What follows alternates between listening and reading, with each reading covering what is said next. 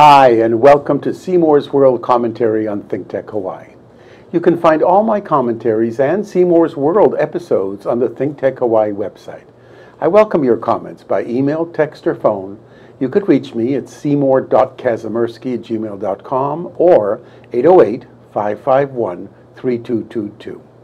Our topic today is, don't let a temporary solution become a permanent mistake.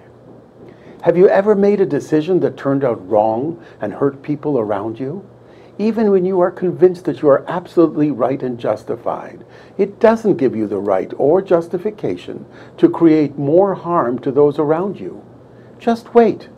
Work on yourself, your reactions, and pick up some coping skills while you are at it. Living and dwelling inside your head and closing everyone off makes your thoughts fester. Learn to talk about it. Sometimes time will open your eyes if you keep your mind open in the process. I have to confess something to you. I am an incredibly impulsive person when it comes to my overwhelming emotions. Probably, like all of us, I have made a long string of choices that weren't good for me or those around me. At the time, I was absolutely convinced I was right. Well, I wasn't right every single time. I wasn't even close. It was actually my sense of being right, fueled by confusing emotions coming into play. I still pay a residual price for those choices. I have to live with that, and it's not easy. If this applies to you, keep watching this show. If not, you must be perfect, so you can just turn me off. Then there were times I thought I was absolutely positively right and justified. Again, I was wrong. I thought I was making the right decision, but after all was said and done, I had my own come-to-Jesus moment, a moment of divine intervention. Probably, but my eyes needed to be open, right along with my mind, to pick up the shattered pieces and glue them back together again. Has this happened to you? Do you continue down the wrong path when you are doing something wrong? I chose to learn to transfer my own emotions and reactions with deliberate and thoughtful responses. Talk about a major change within my own self. The end result? I didn't allow a temporary solution to become a permanent mistake. I'm still trying to teach this to my own children. I'm still trying not to be so impulsive with short-term solutions to long-term problems. And that's not easy. If I had only learned this earlier, I would have saved myself and those around me a great deal of heartache. But the good news is this: I have a new and empowered outlook on my future, my prospects, my control over the choices I make, and which direction my life will go. I don't fear loss anymore. My marriage is strong and fulfilling. My children really will be okay. My life is filled with choices that make me happy. So what's my advice to you? Do what I had to do. Stop. Breathe. Give yourself time and space. Work on you. React deliberately instead of impulsively. Talk about it. Keep your mind open. Be willing to open your eyes and see through the eyes of others.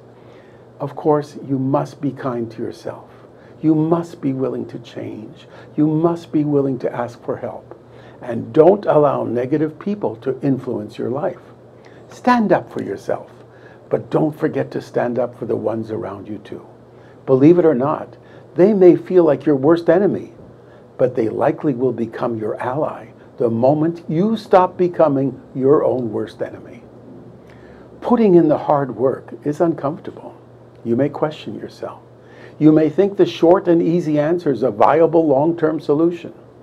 But here are some of the uncomfortable situations that can arise when you allow temporary solutions to become permanent mistakes. You may want to file for divorce. You may want to find love in other places. You may want to consider suicide. You may want to uproot and chase some elusive dream. You may want to do the easy wrong instead of doing the hard right thing. You may want to hole up inside yourself and shut everyone around you out.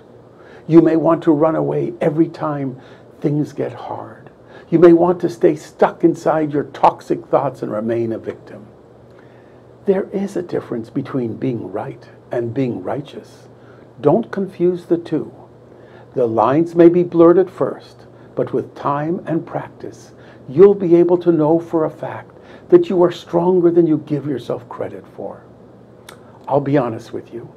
If anything on the list above is running through your mind right now, I don't have all the words to make you feel better right now. I may not be able to give you a hug, but I do have a big heart, and it's aching to see you smile again.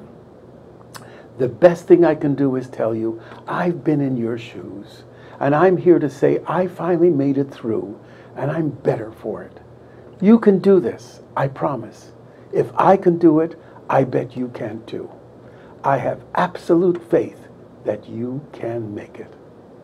My name is Seymour Kazimirski. You're watching a commentary of Seymour's World.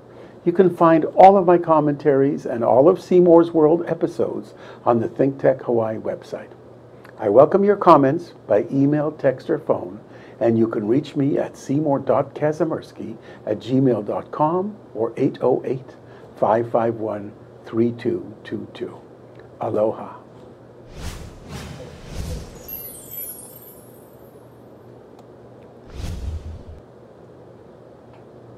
Perfect.